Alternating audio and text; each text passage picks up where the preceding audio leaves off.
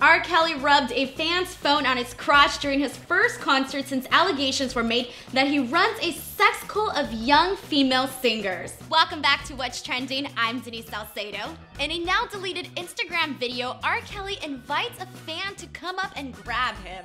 Kelly sings to another fan as she wipes him with a towel. Kelly instructed her to wipe his tongue and face and also told her to grab him. R. Kelly shows are known to be steamy. There are numerous YouTube videos of R. Kelly getting wiped down and rubbed by fans during his concert. Kelly even had fans rub him down at his Christmas shows.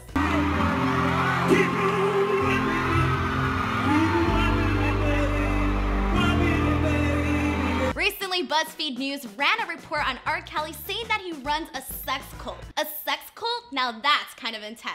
The story from earlier this month claims R. Kelly seduces and brainwashes young female singers into living in one of his 2 houses as sexual servants. The report is full of many graphic and disturbing details, all of which R. Kelly denies. Kelly even sent TMZ a video message telling the world the stories were a bunch of crap.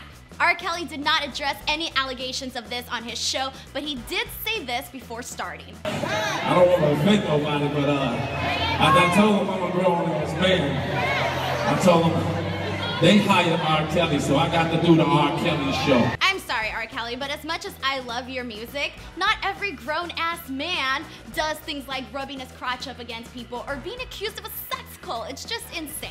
Many people are starting to think that it may be time for the show to come to a close. Like Vic Mensa, who tweets, "Let's be honest, it's time R. Kelly went to prison for a long time." What do you think of R. Kelly rubbing his crotch on a fan's phone? Let us know in the comments section below. And if you want to see more of the stuff that people are talking about, make sure to check out the Vids on Fire playlist from Watchable. Link in the description below or go to watchable.com for the full playlist.